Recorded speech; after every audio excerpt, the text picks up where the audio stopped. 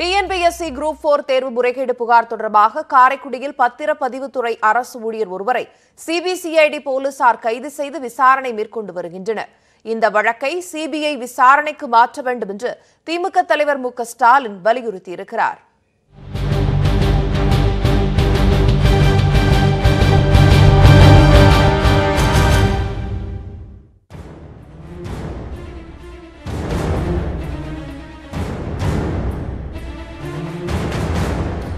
Group 4 தேர்வு முறைகேடு தொடர்பாக இடைத்தரகர்கள், அரசு ஊழியர்கள் உட்பட இதுவரை 14 பேர் கைதாகியுள்ளனர்.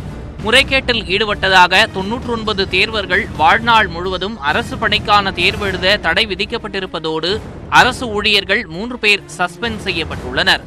Group 2A தேர்விலும் முறைகேடு புகார் எழுந்துள்ள நிலையில் அது தொடர்பாகவும் சிபிசிஐடி போலீசார் விசாரணை மேற்கொண்டு வருகின்றனர்.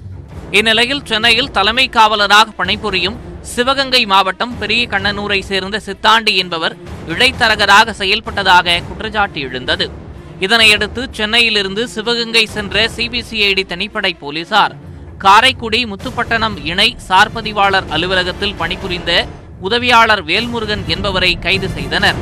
இவர் தலைமை காவலர் சித்தாண்டியின் தம்பி என்பதும் குரூப் 2 தேர்வில் மாநில அளவில் 3ஆம் இடம் பெற்று காரைக்குடி இணை சார்பதிவாளர் அலுவலகத்தில் 2018 நவம்பர் மாதம் இளநிலை உதவியாளராக சேர்ந்ததும் தெரிய வந்துள்ளது.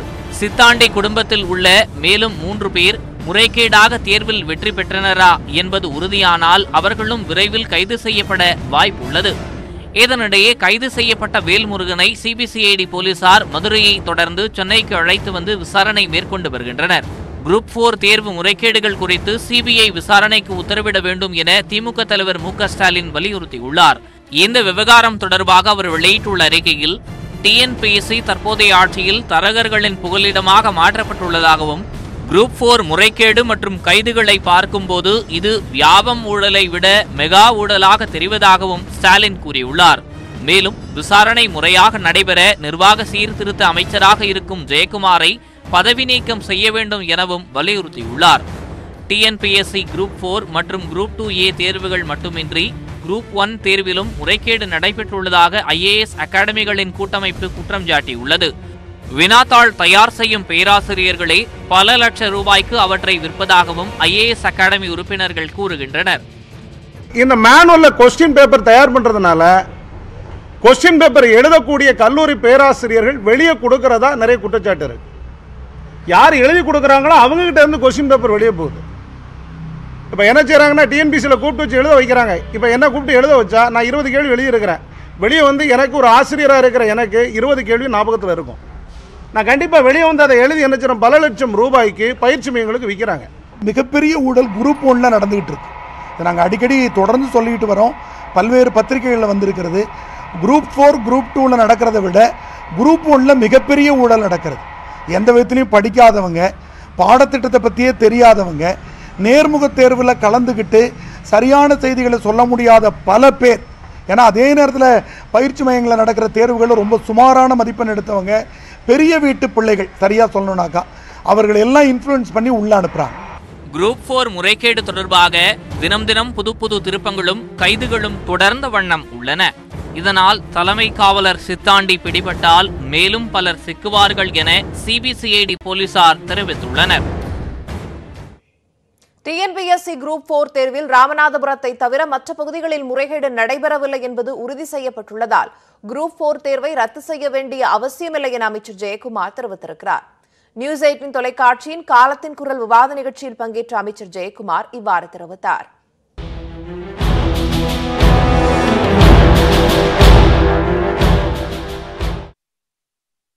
நீங்க ஒரு அமைச்சர், அதுல முக்கியமான பொறுப்புல இருக்கக்கூடிய ஒரு கேபினட் ஸ்போக்ஸ் பர்சன் மாதிரி இருக்கக்கூடிய ஒருவர் இதுல ஹேண்ட் இன் க்ளோ இல்ல, அவங்களுக்கும் திருடர்கள் தவறு செய்தவர்களுக்கும் டிஎன்பிஎஸ்சிக்கும் தொடர்பு இல்லை அப்படின்னு சொல்றதும், அடுத்து இதுல வந்து 100% தவறு நடக்கல அப்படின்னு சொல்றதும், கிளீன் ஷீட் தரேன் அப்படின்னு சொல்றதும் சிபிசிஐடிக்கு என்ன மாதிரியான விசாரணை பாதையில் இது எடுத்துட்டு போறதுக்கு உதவி பண்ணும்? இல்லை அதுதாங்க இப்போ திரும்ப நீங்கள் அங்கேயே தான் வரீங்க. நீங்கள் நான் சொல்ல வந்தது என்னன்னா, இப்போது ஒரு சென்டரில் வந்து அந்த ஒரு தகவல் வந்து அந்த அடிப்படையில் வந்து டிஎன்பிசி பொறுத்தவரையில் அது விசாரித்து பிரேமா பேசி அங்கே வந்து அந்த ஆன்சர் ஷீட்டில் வந்து மேஜிக் பென்சிலை வச்சு அவங்க வந்து அந்த கீ இதை வந்து ஆன்சர் யூஸ் பண்ணியிருக்காங்கன்னொன்னே அது வந்து முழுமையாக 99 பேரை வந்து வாழ்நாள் முழுவதும் அவங்க வந்து இனிமேல் வந்து பப்ளிக் சர்வீஸ் கமிஷன் தேர்வு எழுத முடியாத அளவுக்கு ஒரு தீர்ப்பு வழங்கப்பட்டு அவங்களுக்கு கிரிமினல் நடவடிக்கை அவங்க தொடர்றது செகண்டரி அது. அதே போல் அந்த இதில் யார் சம்மந்தப்பட்டாங்களோ அவங்களையும் வந்து நம்ம வந்து சிபிசிஐடிஎஸும் வந்து நம்ம அந்த வழக்கு எடுத்து சொல்லி உத்தரவு இது கொடுக்கப்பட்டு அதன் அடிப்படையில் சிபிசிஐடி இப்போது விசாரணை செஞ்சு எடுத்துகிட்டு போகுது. இப்போது மீதி வந்து தரவரிசையில் இருக்கிறவங்க அத்தனை பேப்பரையும் வந்து செக் பண்ணி ஸோ அது போன்ற வந்து இந்த ராம்நாளில் நடந்தது போல் வந்து எந்த விதமான வந்து ஒரு முறைகேடும் நடக்கலை, அந்த மேஜிக் பென்சில் வச்சு திருத்தலை அப்படின்ற மாதிரி வந்து ஒரு முடிவுக்கு வந்த பிறகு தான் நான் இதை சொல்கிறேன். நான் இது டிஎன்பிசியில் கொடுத்த தகவல் அடிப்படையில். எனவே அது அப்படி இருக்கிற பட்சத்தில் மற்ற சென்டருங்களில் எந்த பிரச்சனையும் அதே போன்ற ஆன்சர் ஷீட்டில் எந்த விதமான அளவுக்கு ராம்நாட்டில் நடந்தது போல் நடக்காமல் இருக்க சூழ்நிலை. இதை நம்ம எப்படி வந்து நம்ம வந்து மறுதேர்வு நடத்த உத்தரவிட முடியும்? நீங்களே சொல்லுங்கள். தஞ்சை பிரகதீஸ்வரர் கோவில் குடமுழுக்கு விழாவை தமிழ் முறைப்படி நடத்த உத்தரவிடக் கோரிய மனுக்கள் மீதான தீர்ப்பை உயர்நீதிமன்ற மதுரை கிளை ஒத்திவைத்திருக்கிறது. பிப்ரவரி 5ஆம் தேதி தஞ்சாவூர் பிரகதீஸ்வரர் கோவிலில் நடைபெறவுள்ள குடமுழுக்கு தமிழ் வழிபாட்டு முறையில் மட்டுமே நடத்த வேண்டும் என்று தஞ்சை பெரிய கோவில் உரிமை மீட்பு குழு ஒருங்கிணைப்பாளர் பே. மணியரசன் மற்றும் சக்திவேல் முருகனார் உள்ளிட்ட பலர் சென்னை உயர்நீதிமன்ற மதுரை கிளையில் மனு தாக்கல் செய்துள்ளனர். தமிழக அரசின் ஆகம பள்ளிகளில் பயின்ற 276 அர்ச்சகர்களையும் குடமுழுக்கில் பங்கேற்க அனுமதி வழங்க வேண்டும் எனவும் முறையிடப்பட்டிருக்கிறது. இந்த வழக்கு நீதிபதிகள் துரைசாமி, ரவீந்திரன் அமர்வு முன்பு விசாரணைக்கு வந்தது. சமஸ்கிருதத்தில் தான் குடமுழுக்கு நடத்த வேண்டும் என்று முறைப்படி டி.ஆர். ரமேஷ் என்பவர் மனு தாக்கல் செய்தார். இவர் தரப்பில் ஆஜரான வழக்கறிஞர் யானை ராஜேந்திரன் பிராமணர்களிலேயே அனைவரையும் கருவறையில் அனுமதிப்பதில்லை என வாதிட்டார். அதோடு ராஜராஜனின் கல்வெட்டிலேயே சமஸ்கிருதம் இருப்பதாகும், எனவே வழக்கை தள்ளுபடி செய்ய வேண்டும் எனவும் கூறினார். இதற்கு எதிர்ப்பு தெரிவித்த தமிழ் ஆதரவு வழக்கறிஞர்கள் அரசியலமைப்பு சட்டப்படி அனைத்து தரப்பினருக்கும் கருவறையில் சம உரிமை வழங்க வேண்டும் என வாதிட்டனர். இந்து அறநிலையத்துறை தரப்பில் ஆஜரான வழக்கறிஞர் தஞ்சை பிரகதீஸ்வரர் கோவிலின் கருவறை முதல் யாகசாலை வரை 5 இடங்களிலும் தமிழ் வழிபாட்டு மரபுப்படியும் சமஸ்கிருதத்திலும் சமமாக மந்திரங்களை ஓத அனுமதி வழங்கப்படும் என உறுதியளித்தார். அனைத்து தரப்பு வாதங்களையும் கேட்ட நீதிபதிகள் வழக்கின் தீர்ப்பை தேதி குறிப்பிடாமல் ஒத்திவைத்து உத்தரவிட்டனர்.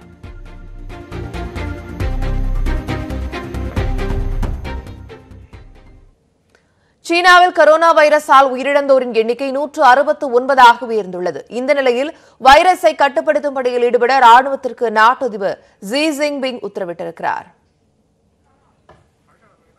உலகையே அச்சுறுத்தி வரும் கரோனா வைரசுக்கு உயிரிழந்தோர் எண்ணிக்கை அதிகரித்துக் கொண்டே வருகிறது.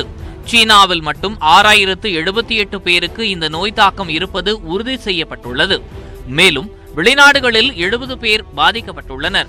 17 நாடுகளுக்கு இந்த நோய் பரவி உள்ளது. ஊஹான் உள்ளிட்ட 17 நகரங்களிலிருந்து மக்கள் வெளியேறுவதற்கு சீன அரசு தடை விதித்துள்ளது. இந்நிலையில் கரோனா வைரஸை சாத்தான் என்று குறிப்பிட்டுள்ள சீன அதிபர் ஜி ஜின்பிங் இந்த போரில் வெற்றி பெறுவதற்கு தங்களது பங்களிப்பை அளிக்குமாறு ராணுவத்துக்கு உத்தரவிட்டுள்ளார். இந்த பணியில் உறுதியுடன் செயல்பட வேண்டும் என்றும் அவர் கேட்டுக் கொண்டுள்ளார். இந்நிலையில் சீனாவுக்கு செல்லும் ரயில் சேவையை ஹாங்காங் நிறுத்தியுள்ளது. இதேபோல படகு சேவையும் நிறுத்தப்பட்டதுடன் ஏராளமான விமான சேவைகளும் ரத்து செய்யப்பட்டுள்ளன. சீனாவில் கரோனா தீவிரமடைந்துள்ள பகுதிகளிலிருந்து தங்களது நாட்டு மக்களை வெளியேற்றும் பணியில் உலக நாடுகள் ஈடுபட்டுள்ளன. இதன்படி அமெரிக்கர்கள் 201 பேருடன் சிறப்பு விமானம் தெற்கு கரோலினாவுக்கு வந்து சேர்ந்தது. விமானப்படை தளத்தில் வந்திறங்கிய விமானத்தில் இருந்த பயணிகள் கடும் மருத்துவ சோதனைகளுக்கு உட்படுத்தப்பட்டனர். இந்நிலையில் ஊஹானில் தவித்து வரும் தமிழக மாணவர்கள் தங்களை மீட்க வேண்டும் என்று கோரிக்கை விடுத்துள்ளனர். இதனையடுத்து ஹூபே மாகாணத்திலிருந்து இந்தியர்களை அழைத்து வருவதற்காக 2 விமானங்களை இயக்க அனுமதிக்குமாறு சீன அரசிடம் கோரிக்கை விடுத்திருப்பதாக வெளியுறவு செய்தி தொடர்பாளர் ரவீஷ்குமார் தெரிவித்துள்ளார். இது தொடர்பாக சீன அரசுடன் பெய்ஜிங்கில் உள்ள இந்திய தூதரகம் பேசி வருவதாகவும் அவர் கூறியுள்ளார். இதற்கிடையே சீனாவில் இருந்து வரும் பயணிகளுக்கு கரோனா வைரஸ் பாதிப்பு உள்ளதா என்பதை அறிய சென்னை விமான நிலையத்தில் அமைக்கப்பட்டுள்ள பரிசோதனை முகாமை சுகாதாரத்துறை செயலாளர் பீலா ராஜேஷ் நேரில் ஆய்வு செய்தார். பின்னர் செய்தியாளர்களிடம் பேசிய அவர், கரோனா வைரஸ் அறிகுறிகள் தென்பட்ட 68 பேரை அவர்களது வீடுகளிலேயே வைத்து கண்காணித்து வருவதாக கூறியுள்ளார். வர எல்லா பேசஞ்சர்ஸ் சென்னை ஏர்போர்ட்ல வந்து தெர்மல் ஸ்கிரீனிங் நடத்திட்டு இருக்கோம் for last 5 days. Last 15 days யார் சைனால இருந்தாங்களோ இல்லை டிரான்சிட்ல வந்தாங்களோ அவங்க வந்துட்டு இருந்திருக்காங்க. அரௌண்ட் ஒரு 15,000 பேசஞ்சர்ஸ் இது வரைக்கும் ஸ்க்ரீன் பண்ணியிருக்காங்க. ஒரு 68 மெம்பர்ஸ் இந்த மாதிரி வந்தவங்க யாராவது சிம்டம்ஸ் இருக்கிறவங்க எல்லாம் நாங்கள் அட்ரஸ் எல்லாம் வாங்கி அவங்கள கண்டினியூஸாக சர்வேலன்ஸில் தான் இருக்காங்க, அப்சர்வ் பண்ணிட்டு இருக்கோம். அவங்கவுங்க வீட்டில் தான் இருக்காங்க, அவங்கள ஜஸ்ட் அப்சர்வ் பண்ணிட்டு இருக்கோம். இதனிடையே மிக பெரும் சவாலை எதிர்கொள்ளும் வகையில் மிக பெரும் நடவடிக்கைகளை சீனா மேற்கொண்டு வருவதாக உலக சுகாதார அமைப்பு தெரிவித்துள்ளது. சீனா சென்று அதிபர் மற்றும் அதிகாரிகளுடன் ஆலோசனை நடத்திய பிறகு சுவிட்சர்லாந்து திரும்பிய உலக சுகாதார அமைப்பின் செயல் இயக்குனர் மைக்கேல் ரியான் ஒட்டுமொத்த உலகமும் எச்சரிக்கையுடன் இருக்க வேண்டும் என்று கேட்டுக் கொண்டுள்ளார். The whole world needs to be on alert now. The whole world needs to take action and be ready for any cases that come, either from the original epicenter or from other epicenters that become established. சீனாவில் பயின்று வந்த இலங்கையை சேர்ந்த 110 மாணவர்கள் நேற்று தாயகம் திரும்பினர். இதுவரை 380 மாணவர்கள் தாயகம் திரும்பியுள்ளதாகவும் இன்னும் 484 மாணவர்கள் சீனாவில் இருப்பதாகவும் இலங்கை அரசு தெரிவித்துள்ளது. குடியரசு தின விழாவின் இறுதி நிகழ்ச்சியான படைகள் பாசறை திரும்பும் நிகழ்ச்சி டெல்லி ராஜபாதையில் ராணுவ மிடுக்குடன் நடைபெற்றது. குடியரசு தின விழாவில் பங்கேற்ற முப்படைகள் பாசறை திரும்பும் நிகழ்ச்சி நேற்று நடைபெற்றது. இதில் குடியரசுத் தலைவர் ராம்நாத் கோவிந்த், குடியரசு துணைத் தலைவர் வெங்கையா நாயுடு, பிரதமர் நரேந்திர மோடி, பாதுகாப்புத்துறை அமைச்சர் ராஜ்நாத் சிங் உள்ளிட்டோர் கலந்து கொண்டனர். குடியரசுத் தலைவர் ராம்நாத் கோவிந்த் முப்படையினரின் அணிவகுப்பு மரியாதை ஏற்றுக்கொண்டார். இந்த பீரங்கி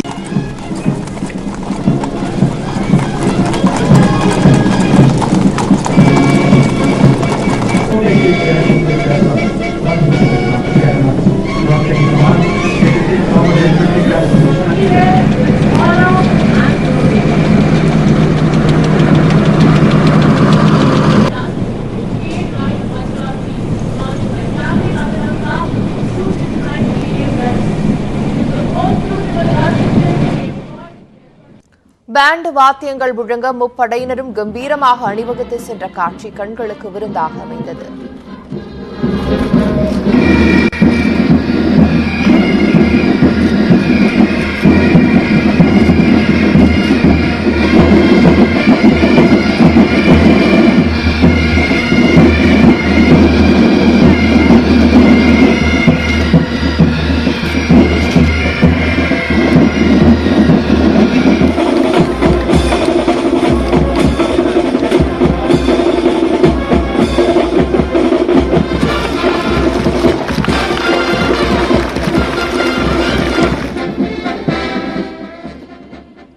பாசறை திரும்பும் நிகழ்ச்சி நிறைவாக தேசிய கொடி இறக்கப்பட்டது. இதைத் தொடர்ந்து சவுத் பிளாக் மற்றும் நார்த் பிளாக் பகுதியில் உள்ள கட்டடங்கள் தேசிய கொடியின் மூவர்ணத்தால் ஒளியூட்டப்பட்டன. இதனால் அந்த பகுதியை மூவர்ண விளக்குகளால் மின்னின.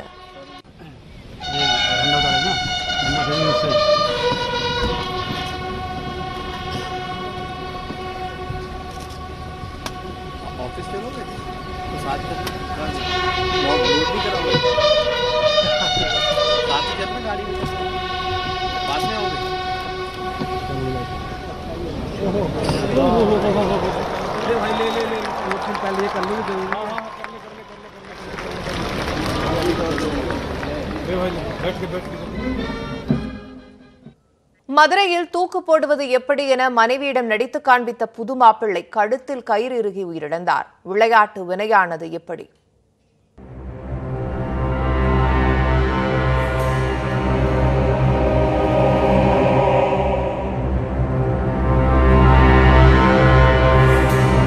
மதுரை சோலை அழகுபுரம் 1வது தெருவைச் சேர்ந்தவர் 22 வயது முகமது அலி. லாரி நிறுவனத்தில் வேலை பார்த்து வந்த முகமது அலிக்கு கடந்த 1 மாதத்திற்கு முன்புதான் திருமணமானது. திருமண வாழ்க்கை மகிழ்ச்சியாக சென்று கொண்டிருந்த நிலையில் கடந்த ஞாயிறு இரவு 10:30 மணிக்கு மனைவியிடம் தூக்கிடுவது எப்படி என நடித்து காட்டியுள்ளார். அப்போது திடீரென காலுக்கு கீழே இருந்த நாற்காலி நழுவி விழுந்துள்ளது. அதை பார்த்த மனைவி சத்தம் போட்டுள்ளார். அதற்குள் கழுத்தில் கயிறு இறுக்கியதால் முகமது அலி துடிதுடித்துள்ளார். அவரது மனைவியின் சத்தம் கேட்டு அக்கம் பக்கத்தினர் ஓடி வந்து முகமது அலியை மீட்டு மதுரை அரசு மருத்துவமனைக்கு கொண்டு சென்றனர். ஆனால் செல்லும் வழியில் அவர் உயிரிழந்தார். திருமணமான 1 மாதத்திலேயே விளையாட்டாக புதுமாப்பிள்ளை நடத்திய நாடகம் அவரது உயிரை பறித்த சம்பவம் மதுரையில் அதிர்ச்சியை ஏற்படுத்தியுள்ளது. கடந்த 2002-2003 நிதியாண்டில் 6 பேருக்கு 2,63 லட்சம் ரூபாய் கடனாக வழங்கியதாகும். இதன் மூலம் 1,45,000 ரூபாய் வட்டி பெற்றதாகவும் நடிகர் ரஜினிகாந்த் தெரிவித்துள்ளார். ஆனால் இதனை கடன் கொடுக்கும் தொழிலாக கருத முடியாது என்று அவர் தெரிவித்திருக்கிறார். கடந்த 2002-2003 மற்றும் 2004-2005 நிதியாண்டுகளில் வருமானத்தை மறைத்ததாக கூறி நடிகர் ரஜினிகாந்துக்கு அபராதம் விதிக்கப்பட்ட விவகாரத்தில் சென்னை உயர்நீதிமன்றத்தில் வருமான வரித்துறை மேல்முறையீடு செய்திருந்தது. இந்த நிலையில் இந்த வழக்கை வருமான வரித்துறை நேற்று முன்தினம் வாபஸ் பெற்றது. வருமான வரித்துறை தாக்கல் செய்த மனுவில் இடம்பெற்ற தகவல்கள் தற்போது வெளியாகியிருக்கின்றன. அதன்படி 2002-2003 நிதியாண்டில் 2,63 லட்சம் ரூபாய் கடன் வழங்கியதாகும். இதற்கு 1,45,000 ரூபாய் வட்டி பெற்றதாகவும் ரஜினிகாந்த் தெரிவித்ததாக குறிப்பிடப்பட்டுள்ளது. இதில் நிகர வருமானமான 1,19,000 ரூபாய்க்கு வரி செலுத்திவிட்டதாகவும் குறிப்பிடப்பட்டுள்ளது. கோபாலகிருஷ்ண ரெட்டிக்கு 18% வட்டியில் 1,95 லட்சம் ரூபாய் வழங்கியதாக ரஜினிகாந்த் தெரிவித்திருக்கிறார். இதேபோல் அர்ஜுன் லால், சசிபூஷன், சோனு பிரதாப் ஆகியோருக்கு 68 லட்சம் ரூபாய் வழங்கியதாகும். 2003-2004 நிதியாண்டில் முரளி பிரசாத் என்பவருக்கு 10 லட்சம் ரூபாய் வழங்கியதாகவும் ரஜினிகாந்த் தெரிவித்திருக்கிறார். 2004-2005 ஆண்டில் 1,71 லட்சம் ரூபாய் கடன் திரும்ப வரவில்லை என்றும் இதன் காரணமாக 33,93,000 ரூபாய் இழப்பு ஏற்பட்டதாகவும் ரஜினிகாந்த் பதிலளித்திருக்கிறார். கடன் கொடுத்ததை தொழிலாக கருத முடியுமா என்று கேட்டபோது இதனை தொழிலாக செய்யவில்லை என்றும் தெரிந்தவர்களுக்கு மட்டுமே கடன் கொடுத்துள்ளதாகவும் ரஜினிகாந்த் தெரிவித்திருக்கிறார். இதனை ஏற்று வழக்கை கைவிடுவதாக வருமான வரித்துறை தெரிவித்துள்ளது.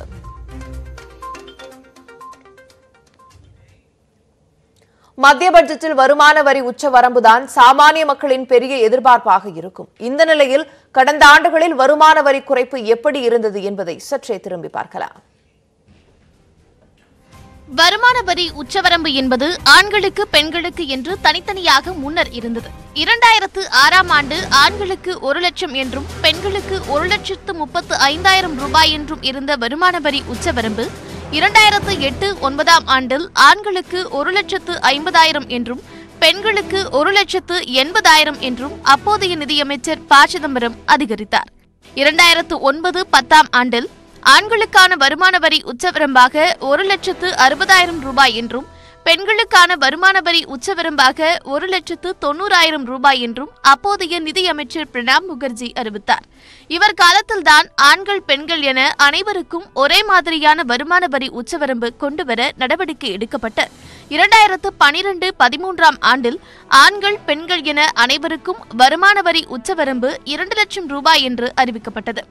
பாரதிய ஜனதா கட்சி ஆட்சிக்கு வந்த பின்னர் மறைந்த முன்னாள் நிதியமைச்சர் அருண் ஜேட்லி வருமான வரி உச்சவரம்பை 2,50,000 லட்சமாக அதிகரித்தார். அதன் பின்னர் 2017-18 ஆண்டு பட்ஜெட்டில் 2,50,000 லட்சம் முதல் 5 லட்சம் வரையிலான வருமானத்திற்கு விதிக்கப்பட்டு வந்த 10% வருமான வரி 5% குறைக்கப்பட்டது. 2019-20 நிதியாண்டிற்கான இடைக்கால நிதிநிலை அறிக்கையில் அப்போதைய இடைக்கால நிதி அமைச்சர் பியூஷ் கோயல் 5 லட்சம் வரை ஆண்டு சம்பளம் வாங்குபவர்களுக்கு வருமான வரி கிடையாது என்று அறிவித்தார். பொருளாதாரத்தை அதிகரிக்க சாமானிய மக்களிடம் பணத்தை கொடுத்தாக வேண்டிய நிலை தற்போது இருப்பதால் இந்த ஆண்டு வருமான வரி குறைக்கப்படுமா என்ற எதிர்பார்ப்பு அதிகரித்துள்ளது. நாடாளுமன்றத்தில் தாக்கலாக உள்ள 2020-2021 ஆண்டுக்கான பட்ஜெட்டில் வருமான வரி குறைவதற்கான வாய்ப்புகள் குறைவே என பொருளாதார நிபுணர் நாகப்பன் கணித்திருக்கிறார். சர்வதேச அளவில் நம்முடைய வருமான வரி வரம்பு உச்ச வரம்பாக இருக்கட்டும், குறைந்தபட்ச அளவாக இருக்கட்டும், ஸ்லாப்ஸாக இருக்கட்டும், இது எல்லாமே ரொம்ப கன்செஷனலாக ரொம்ப குறைவாக தான் இருக்குன்னு நான் நம்புகிறேன். இதற்கு மேலே குறைக்கிறதுக்கு இதில் பெரிய இடம் இருக்கதா எனக்கு தெரியலை. வருமான வரியை குறைக்கிறதுக்கோ அல்லது ஸ்லாப் உயர்த்துறதுக்கோ இடம் இருக்கதா நான் நினைக்கல. அது நியாயமாகவும் இருக்காதுன்னு நான் நினைக்கிறேன். ஏன்னா இது ஒரு நேரடி வரி விதிப்பு. நேரடி வரி விதிப்புங்கிறது எப்பொழுதுமே வருமானம் இருக்கவர்கள் தான் அந்த வருமான வரியை கட்ட போகிறாங்க. வருமானம் இல்லாதவர்கள் கட்ட போகிறது இல்லை. அதனால் இது ஒரு ப்ராக்ரெசிவ் டாக்ஸேஷன், இது இருக்கிறது நல்லது தான். இதை மாற்றம் வரும் நான் நம்பலை. திருச்சியில் பாஜக பிரமுகர் கொலை செய்யப்பட்ட வழக்கில் மிட்டாய் பாபு உட்பட 2 பேர் சென்னையில் கைது செய்யப்பட்டனர். திருச்சி மாவட்டம் பாலக்கரை பாஜக மண்டல துணைத் தலைவராக இருந்த விஜயரகு காந்தி மார்க்கெட் பகுதியில் வெட்டி கொலை செய்யப்பட்டார். கொலை சம்பவம் தொடர்பாக விசாரணை நடத்தி வந்த போலீசார் மிட்டாய் பாபு மற்றும் அவரது கூட்டாளிகளை தேடி வந்தனர். குற்றவாளிகளை விரைந்து கைது செய்ய வேண்டும் என பாஜக வலியுறுத்தி வந்தது. இந்த நிலையில் விஜயரகு கொலை வழக்கில் தொடர்புடைய மிட்டாய் பாபு மற்றும் அவரது கூட்டாளியான ஹரிபிரசாத்தை தனிப்படை போலீசார் சென்னையில் கைது செய்தனர். மற்ற கூட்டாளிகளான சங்கர் உள்ளிட்ட 3 பேரை போலீசார் தேடி வருகிறார்கள். கைதான மிட்டாய் பாபுவிடம் போலீசார் விசாரணை நடத்தி வருகின்றனர். விஜயரகு கொலை வழக்கு தாழ்த்தப்பட்டோருக்கு எதிரான வன்கொடுமை தடுப்பு சட்டத்தின் கீழ் வழக்கு பதிவு செய்யப்பட்ட நிலையில் விசாரணை அதிகாரியாக இருந்த ஆய்வாளர் ஆரோக்கியதாஸ் மாற்றம் செய்யப்பட்டுள்ளார். அவருக்கு பதில் உதவி ஆணையர் ராமச்சந்திரன் புதிய விசாரணை அதிகாரியாக நியமிக்கப்பட்டுள்ளார். சுற்றுவட்டார பகுதிகளில் 500 ஏக்கர் நிலப்பரப்பில் பயிரிடப்பட்ட நெற்பயிர்கள் அறுவடை நேரத்தில் நோய் தாக்கி நாசமடைந்துள்ளன. நாகை மாவட்டம் சீர்காழியில் சுமார் 80,000 ஏக்கர் நிலப்பரப்பில் சம்பா சாகுபடி பணிகளை விவசாயிகள் மேற்கொண்டனர். கடந்த ஆண்டு பெய்த தொடர் மழையால் பயிர்கள் நன்கு விளைந்து செழிப்புடன் காட்சியளித்தன. இதனால் மகிழ்ச்சியடைந்த விவசாயிகள் இந்த ஆண்டு விளைச்சல் அமோகமாக இருக்கும் என எதிர்பார்ப்போடு இருந்தனர். இந்த நிலையில் சீர்காழி அருகே எடமணல், வழுத்தலைக்குடி, வேட்டங்குடி, தாண்டவன்குளம் உள்ளிட்ட பகுதிகளில் 500 ஏக்கர் நிலப்பரப்பில் பயிரிடப்பட்டுள்ள சம்பா பயிர்களை திடீரென நோய் தாக்கியது. நெற்பயிரில் நோய் தாக்கியது எப்படி என அறியாமல் விவசாயிகள் கலங்கி போயுள்ளனர். எங்க நெல் பயிரெல்லாம் வீணா போனது என்னன்னு தெரியல. நல்லா இருந்த பயிர் அப்படியே வீணா போயிடுச்சு. நாங்கள் அந்த நெல்லை நம்பி தான் இருந்தோம். எந்த வருஷமும் அதுமாரி நெல் பயிர் அதுமாரி போனதே கிடையாது. இந்த வருஷம் இதுமாரி ஆயிட்டு பெரும் நஷ்டம் ஏற்பட்டுள்ளதாக கண்ணீர் வடிக்கும் விவசாயிகள் பாதிக்கப்பட்ட நெற்பயிரை மாடுகளுக்கு உணவாக்கி வருகின்றனர். நான் ஒரு 5 ஏக்கர் சாவடி பண்ணிட்டு இருக்கேன். 2 வருஷமா சாவடி பண்ணிட்டு இருக்கு. பதரா அதுமாரி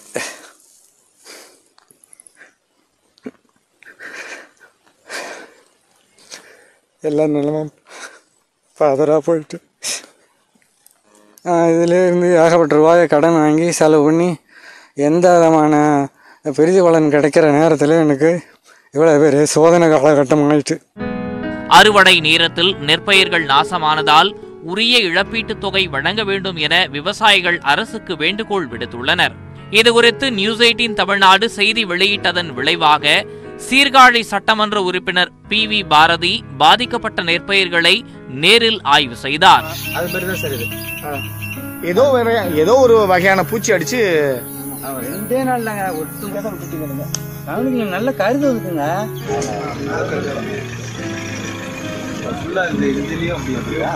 இதுகுறித்து அதிகாரிகள் உரிய நடவடிக்கை எடுக்க உத்தரவிட்டிருப்பதாக MLA கூறிய நிலையில் அரசின் உதவிக்காக விவசாயிகள் காத்திருக்கின்றனர்.